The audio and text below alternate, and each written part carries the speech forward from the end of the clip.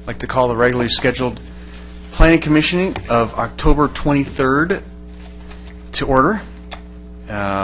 Please let the record note that all of us are present, and tonight Commissioner Fuentes will lead us in the Pledge of Allegiance. Please join me as we remember our great freedoms of this nation. I pledge allegiance to the flag of the United States of America and to the republic for which it stands, one nation, under God, indivisible, with liberty and justice for all.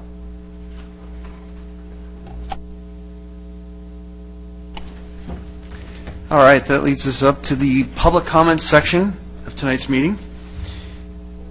I don't think we have any speakers cards, but I'll see if anyone from the public wants to talk at this time.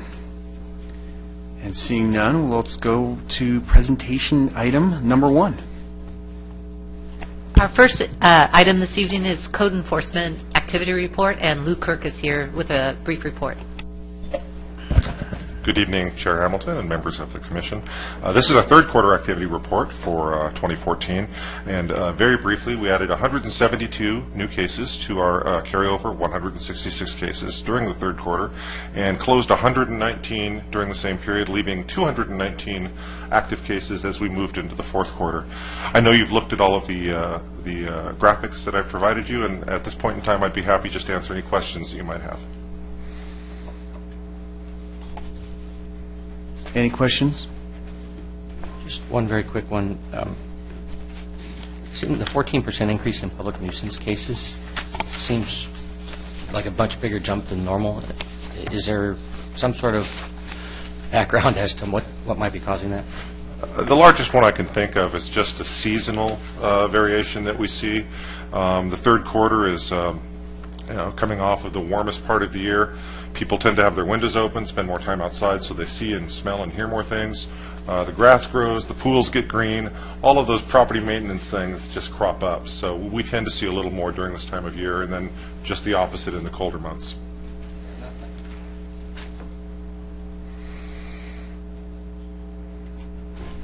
Any other questions? All right, thank you very much. Thank you. Our next presentation is from the Public Works Department, their quarterly report, and Angel Fuertes is here with an exciting presentation this evening. Good evening, Chairman Hamilton and members of the Planning Commission. The quarterly update for July through September is in your binder, and if you don't have any questions, I would like to brief you on the Lake Forest Sports Park.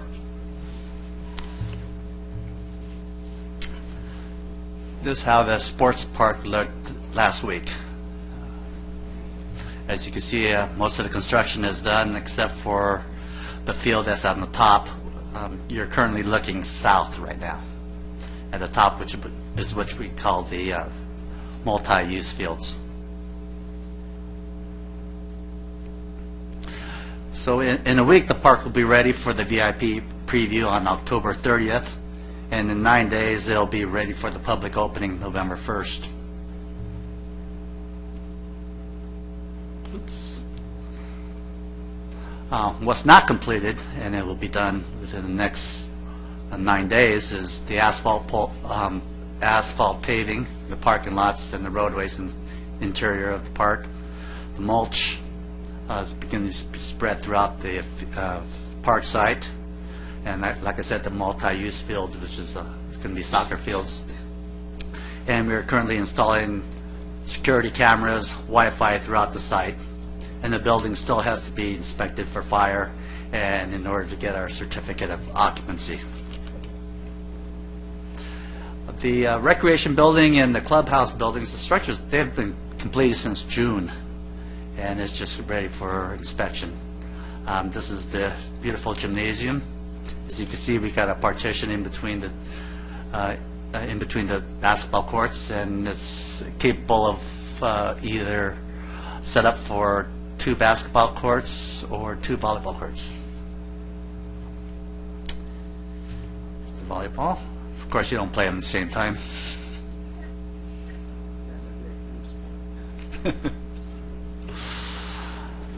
The natural turf has been placed on all of the ball fields. This is the 5 ball fields. With the one at the bottom is the softball field. In the top left-hand corner is the commons.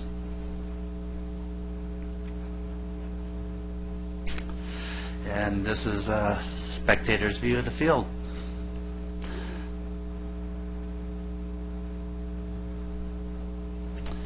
And this is the walkway. This is the walkway between the 2 soccer fields. Note the shade structures, and very proud of the landscaping and the landscape features that was designed into it. And this is the walkway in between the 2 ball fields.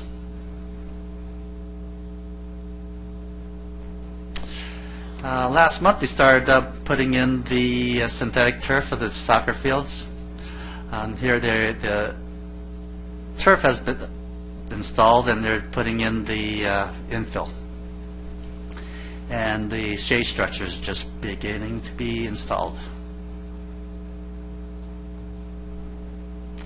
Here's the sand rubber infill that they're installing. And there it is as of last week. See, synthetic turf is installed, and then top is the sod placed into the commons.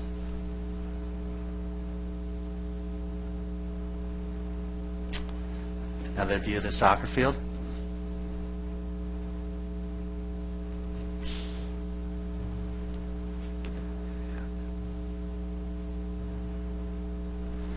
And this is the walkway leading into one of 9 picnic shelters. Note the flagstone paving.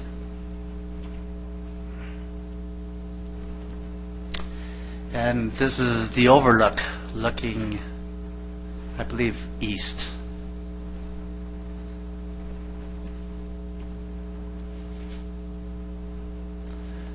It's one of the hiking trails leading up the hill. I'm proud to say that this is how the site looked 3 years ago. It was Glass Creek in the center, and to the right it would be the El Toro Materials. And this is how it looked last week.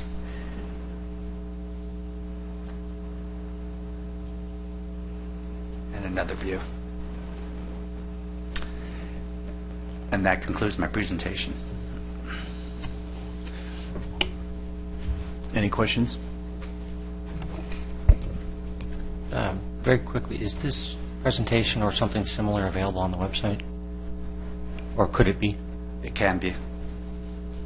I'd love to be able to share that with people. It's very impressive. Where will the security cameras be located, and what areas will they cover? I can't tell you that. That's secret. That's But top there are 9 locations, though. There are 9 locations. 9 locations located on the field lighting Okay, and inside the recreation building.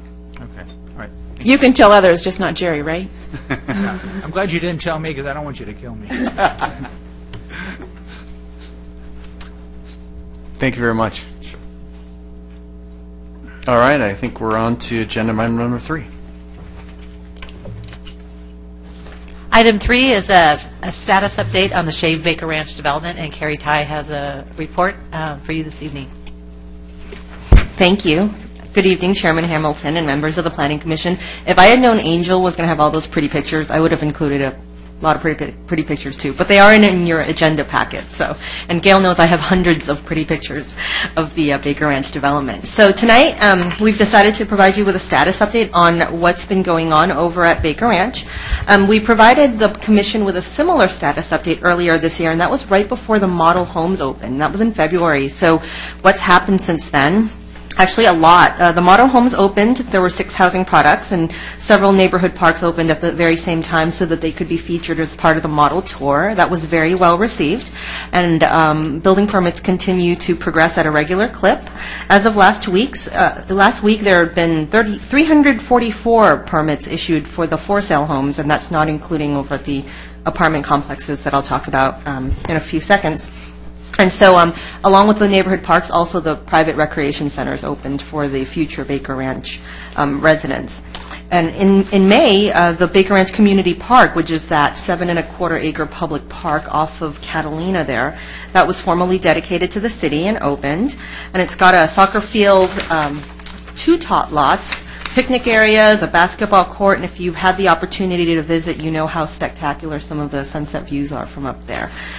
And also visible from up there, you may have seen Phase 2 grading started. So if you look at, there's a map I included in your agenda packet, but inside the Loop Road, that whole area began grading, and also on the other side of Alton Parkway, that started as well. So that went on for a while, and 2 significant events happened as part of the grading operation. One were the flood control improvements over by the Borrego Canyon Wash. Those are typically out of view of general public, but that was considered a very significant improvement and as part of this project, so we're happy to see that progress. And also the movement of dirt across Alton Parkway. I'm sure nobody missed that, but that involved a 6-week closure. Everything progressed on time. There was a very well-managed operation, and Alton Parkway reopened on October 1st. And so right now, as you drive down Alton Parkway, you can see that grading continues on both sides because all the dirt that needs to be moved across has been, and they're working internally now. Now, regarding the apartments, we do have 2 apartment complexes that are currently under construction. The first is Avalon, a 430-unit market rate luxury apartment complex. If you haven't seen that, it's gorgeous. And they opened first phase for leasing just recently. And the other one is Arroyo, which is right next to it. It's a 189-unit affordable complex, and they are looking at probably leasing in the beginning of next year. So they've got a ways to go. They're because of their nature, they're not opening up in phases like the market rate project. And so then what's coming up? So the developer is currently in the planning stages for the future residential neighborhoods that will occur in the parts that you see grading right now. And as part of these planning efforts, the developers are refining some of the park and pedestrian amenities. One of the more significant additions, and we're really happy to announce this, and it's in your staff report, is the addition of a pedestrian bridge as an extension of the Central Linear Park across Alton Parkway. And that will connect the 2 sides of the Baker Ranch community. And that's a great addition. Another addition is some additional park space on the other side of Alton where the bridge landing will be, so that's the extension of the linear park. And also they're looking at enlarging some of one of the neighborhood parks over there to add some private amenities, but retaining all of the public amenities that previously were anticipated. So we're happy to see that the refinements it's growing in amenities, and that's happy news for us. In terms of future residential products, we're starting to see applications come in. Currently, we are looking at an application for a 164 townhome and motor court development, and that's on the vacant site next to the community park where you should be watching the sunset.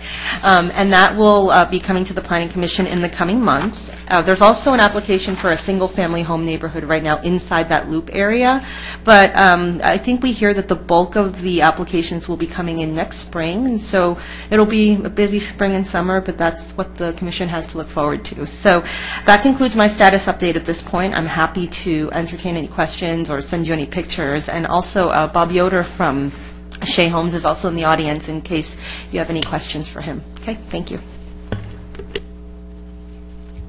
Any questions? I just have a quick comment. At Lake 2, we're developing or trying to develop a pickleball court, which we understand is one of the newest and most exciting sports. That it's a small tennis that seniors can play and 50-year-olds can play, and you don't get the whole back and everything. But it's booming all over the U.S.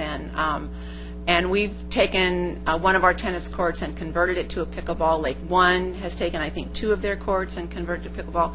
So I was just going to throw that out there, and maybe you guys that would like to look into pickleball because it's easier to do it now than later, and we're finding that to put a new court in that would keep our tennis players happy is, it's like $70,000, $80,000 to convert something, so something to look into.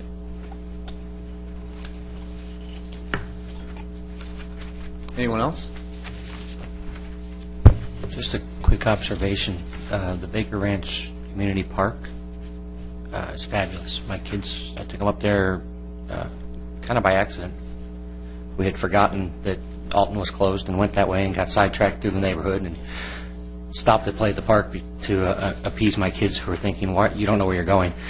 So I played it off as a surprise. "No, I'm taking you to the park." But they were really impressed. They had a blast up there, and I think it's a baseball field, not a soccer field. I could be wrong. Maybe it's both. I'm not sure. But there's definitely an infield there. So. It's actually got an overlay, so it can be done for both. I think that's the one that we had a grand opening 2 months ago. Yeah, I enjoyed that. Great, thank you very much. 3 great reports. Any other comments, questions? The staff? All right, moving on to the consent calendar. Do I have a motion? Move to approve the consent calendar as presented. I'll second. All right, let's vote.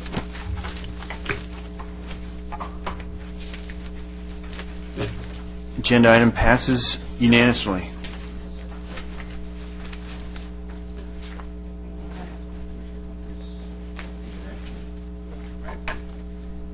I don't have to abstain if I'm, according to my lawyer. If a commissioner wasn't in attendance at a meeting, it's common to abstain from voting on the minutes because they weren't here. So. I guess I thought in one of our law studies you said it's not required that you abstain, but I'd be happy to abstain if the lawyer says to. All right, well, let's can you clear it off, and is it all right if we vote again? All right.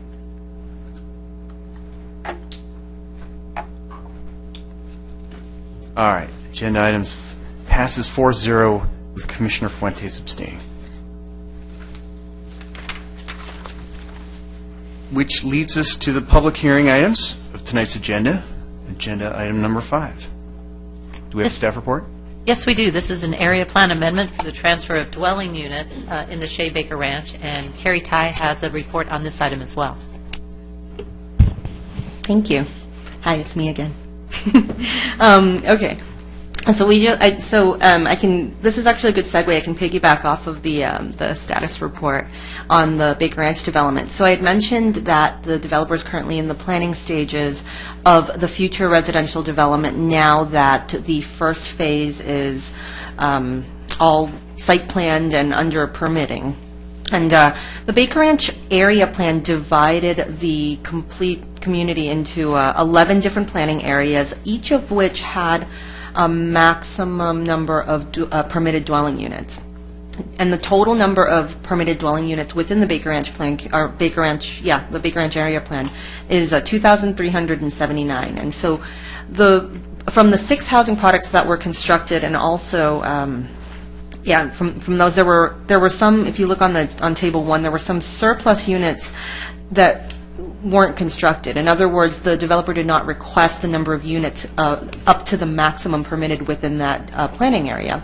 And now, as they're moving into the second phase of site planning and planning for future neighborhoods, they're looking for the flexibility to recoup some of the permitted units that they didn't use. And this is a request basically to transfer among several different planning areas, taking the ones that were not used and increasing the ones that, increasing to certain ones, and then also looking at, there's some future planning areas that they're not thinking that they will use, and so they want to increase them in others. And so the table 1 kind of walks through that. I'm not going to read all the numbers.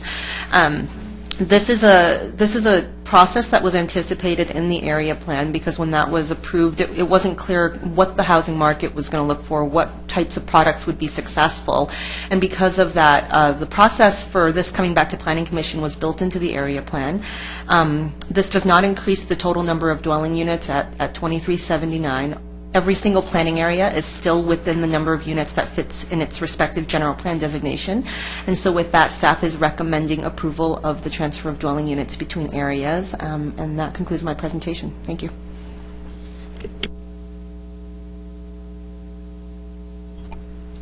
Any questions of staff?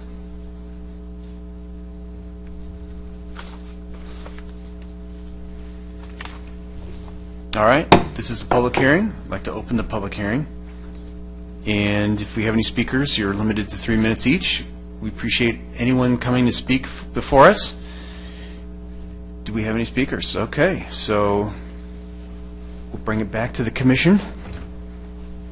Any comments? Additional questions of staff? I have no questions of staff. I think I was the only one on this body that was involved in this when it first came down. I have no problems with this because it was anticipated, as Carrie's already talked about. And I'm glad to see you using what you have. Commissioner Fuentes. I have a question of the applicant.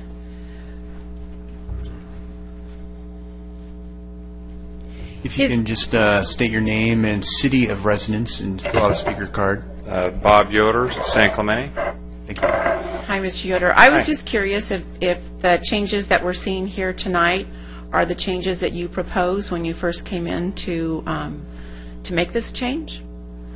Or did you adapt it for any kind of staff recommendations? But is this... Well, it's really just a refinement. I think a couple big things happened. One is the apartments actually, we achieved better densities than we thought. We achieved more units in the apartment area.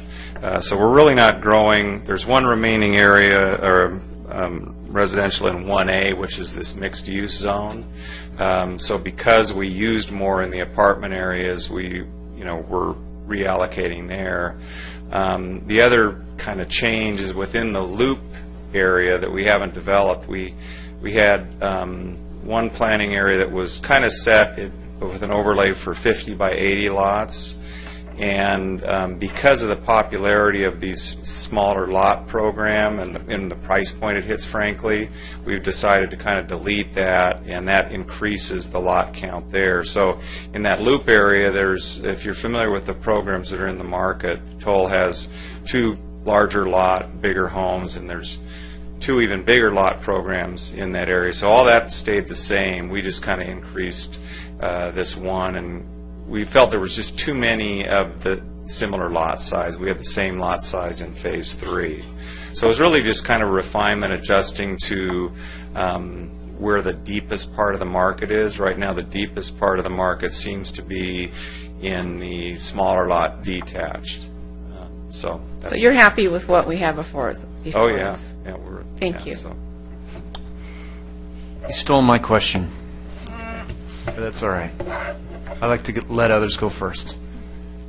I was just, is there any other potential revisions that you would have, or? I mean, we think we've kind of got it nailed down. We've got preliminary site plans on every area at this point, and so we're just kind of working to final numbers and final product. The only area that I could see changing is potentially along the in Phase 3 at the north edge against our beautiful cement plant amenity. We may, we're still kind of playing with that and trying to figure out the best combination to put in there. But I think within this unit count, we should be fine. I didn't think we'd use all our units, and I think we're going to be pretty close. We'll probably be within about 10, I think, based on the different studies we have floating around. It's really because the apartments plotted a lot more efficiently, like I said, than we anticipated. So. Great. Any other questions?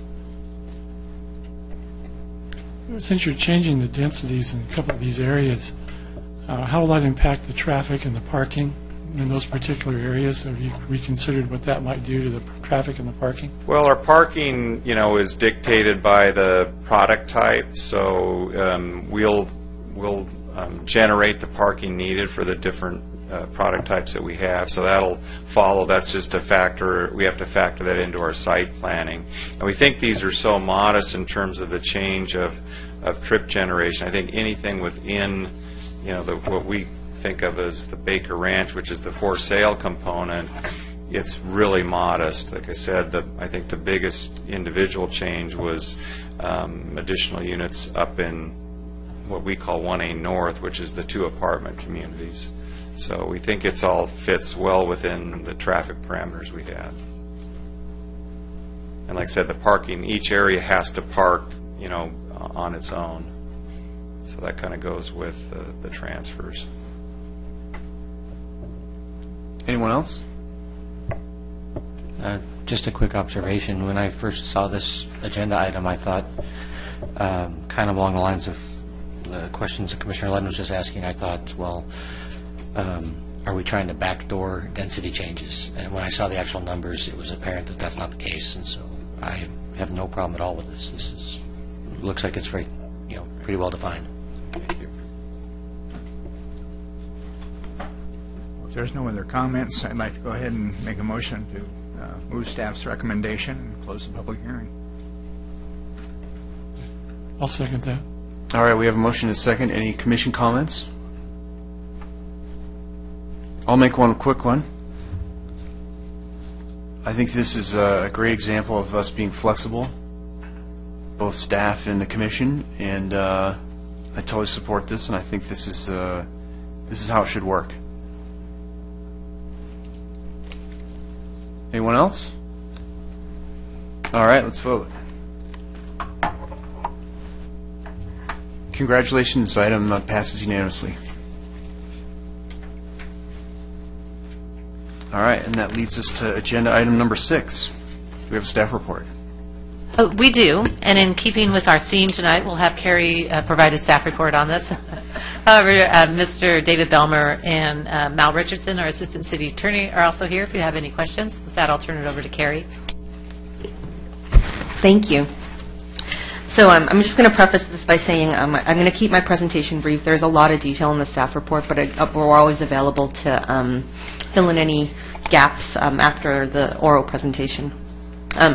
In 2008, the city entered into a development agreement with the Irvine Ranch Water District to guide the development of an 82-acre site that's actually right behind this office complex here. It's the site that, for those of you who've been in the city for a while, was owned by the Los Alisos Water District, and then IRWD acquired it as part of their merger with the LAWD. The development agreement was executed in 2008 and included terms and provisions for the dedication of a civic center site. In 2011, the Irvine Ranch Water District provided the city with an IOD. It's an irrevocable offer of dedication, and then the city subsequently accepted the dedication of the civic center site in 2011. And it's a gross acre site of 11.9 acres with a 9 net acre of usable. In other words, you see a lot of sites where there's slope areas, but the flat part is the usable part, and the development agreement designated those terms and provisions. The site's located right alongside the Serrano Creek Trail, and if you were to look at it from the closest street, you'd probably peek through the barrier at the end of Indian Ocean Drive, and it's to your right. So because it's adjacent to it's downstream of development and it's adjacent to the trail, there's actually a drainage feature that runs through it. The site itself is rectangular in nature, but right through it there's a little drainage feature. It conveys water from upstream through a culvert before meeting Serrano Creek at the south end of the site. And as part of the ultimate grading operation for that site, the drainage feature would needed to have been removed, and so that was all anticipated in the grading concept that was approved in the area plan in 2012, along with the tentative track map, along with the environmental impact report. Shortly thereafter, and we learned that the Army Corps of Engineers had adopted a new document called the Special Area Management Plan for the San Diego Creek Watershed, and basically that designated the Civic Center site among a lot of undeveloped land in the city as what's called an aquatic resource integrity area. And that created a pretty complex process for removal of any type of feature, including this drainage feature we're talking about here. And so the city and IRWD collaborated on options. How could we simplify the process? And one of the options was to impact only a portion of that drainage feature, and that would allow us to qualify under a more simpler application process called the letter of permission. Well, in the effort to avoid a portion of the site, obviously that net usable area had to change, because all of a sudden you couldn't achieve the same amount of flat land that previously was anticipated. And so the city and IRWD discussed ways to I don't want to use the word mitigate, but solve that problem. And as an alternative, a conceptual site plan, which is included in your packet, was agreed upon, and that would change the shape of the usable area of the Civic Center site, but add a little more flat area using portions that were previously intended for the Indian Ocean Drive extension. And that would create a site with 8 net usable acres. The city did run that by our architectural consulting firm to ensure that programming requirements that we had hoped for as part of the development of the Civic Center site could still be accommodated on that 8 acres. And they did confirm that that is possible. And so in order for what's possible in real life to conform to the development agreement, we are bringing forth this development agreement amendment tonight to change the terms and provisions within the DA to reflect what can be accomplished. And that is to create an 8-acre net usable site. Now, there are excerpts of the DA that were included in your packet are considered the relevant portions of that, so that pertains to the planning issue of the size and the location of the site. So the location primarily is not changing. It's kind of extending in one direction, and it's changing shape on the south end. There is, however, obviously the greater scope of the development agreement, and Attorney Richardson, Mal, has included the entire DA amendment on your dais for review. And just so you know, the City Council will ultimately review and take action on the entirety of the DA amendment, but we've included that for your reference. And so the Planning Commission's action tonight will be forwarded to the Council as a recommendation. So that concludes my presentation at this point, and the staff is here to answer any questions you have. Thank you.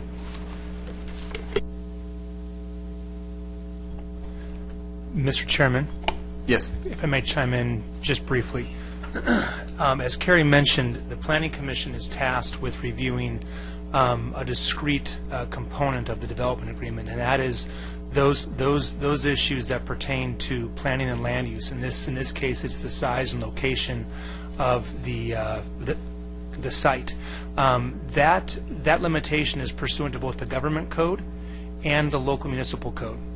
So the Planning Commission, pursuant to state law, is tasked only with reviewing that discrete element of a development agreement and then recommending approval of those elements to the City Council, which then reviews the entire DA. I provided the draft DA to you simply for reference, not for review of the entire thing. That would just be beyond our required review tonight, so I wanted to clarify that. Thank you. All right, any questions of staff? I'll chime in one. In my review of the packet, in just my understanding, we're kind of like the continental divide of Orange County.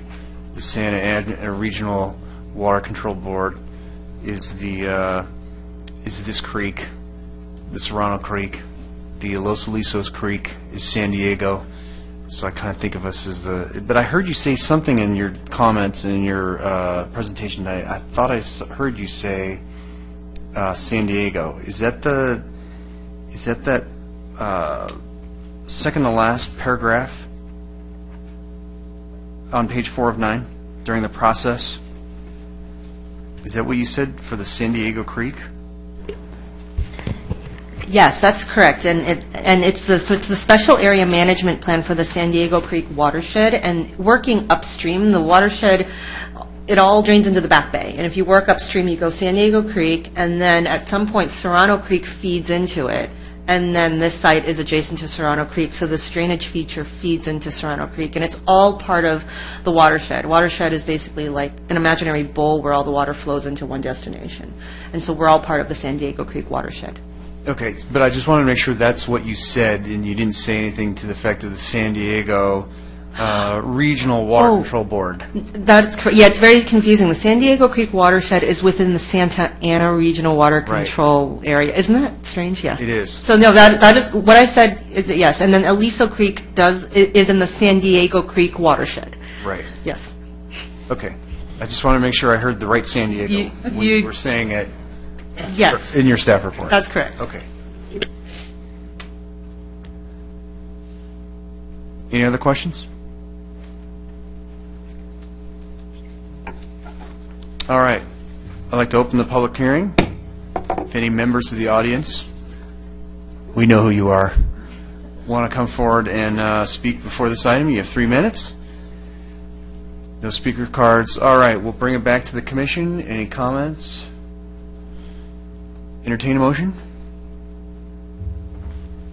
Motion to approve. Staff I'll second. recommendation.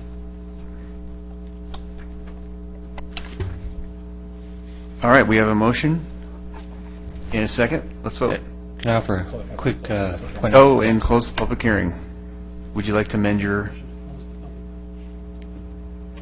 Make a motion to close the public hearing and motion to approve the staff recommendation as presented. All right. We'll take another second. Second. All right, we have a motion and a second. Let's vote. All right, passes unanimously.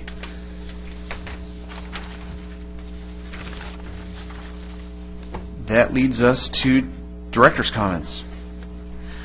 I only have a few brief comments this evening. I just wanted to remind the commission, we're getting towards the end of our year here. We actually have one meeting in November and, am I right? One meeting in the month of December. So we have 2 meetings before Christmas. The agendas right now are not extremely heavy. We tend to be kind of lighter towards the end of the year. So that's what we anticipate. So just let us know if either of those dates you won't be able to attend the meeting. So just a little reminder there. Thank you. And that leads us to the city attorney comments I have no comments, Mr. Chairman. and brings it back to the commission. Anyone? I'd just like to thank Carrie for all of the work tonight, period, and I really think you should get on a plane and go on a vacation.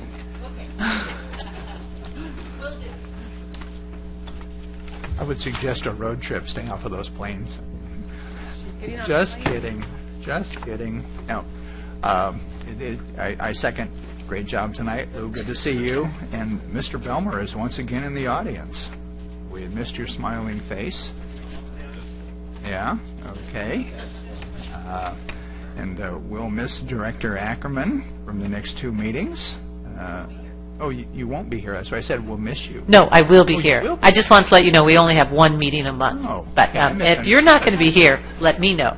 Okay? And if I'm going to be gone, I'll let you know. Okay, that works. That works. No. And with that, remind everyone that as a resident of this beautiful city, make sure that you get your ballots filled out and vote. We do have an election coming up, so that's an important one. And I missed, what was that?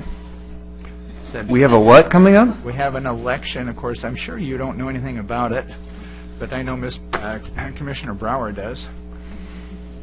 Anyway, don't forget to vote. November 4th.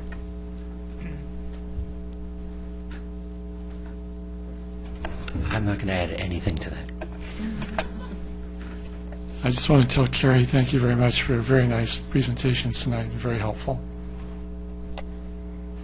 And Mr. Kirk, thank you for yours, too.